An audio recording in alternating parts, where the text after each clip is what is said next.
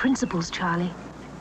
Isn't there anything you'd die for? Well, easy, Tiger. That's a tailored shirt. Oh, shut up and let me kiss you.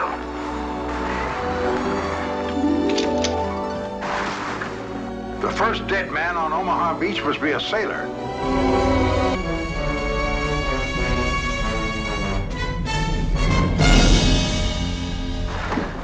Who is it? Oh, it's barging. Boss, the strangest thing just happened. Say, Charlie, close Admiral the door. came barging into my room in his nightshirt. Buzz yelling at the top of his lungs, the first dead man on Omaha Beach must be a sailor. Every few years, there comes a motion picture so extraordinary, so provocative, that it excites controversy and curiosity from its very inception. Such a film, one of the most important and talked about in more than a decade, is the Americanization of Emily. Well, it's a hell of a D-Day, that's all I can say. How did we ever get into this? What tomb? Well, the tomb for the unknown sailor. Unknown sailor? Holy cow! Commander, I think you're out of your ever-loving mind. But it all ends in someone's bed, doesn't it? I mean, that's the point, isn't it? Think I want to tell my kids that on D-Day their father was shacked up at the Westchester Hotel? Will you stop jumping around?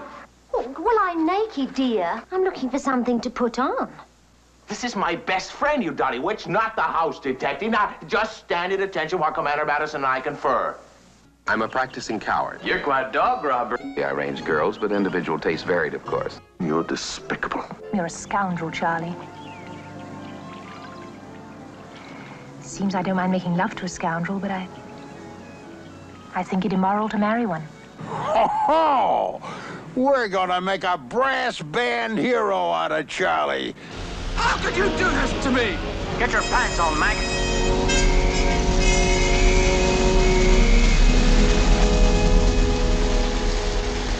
You're forever falling in love with men on their last nights of furlough. That's about the limit of your commitments. One night, a day, a month.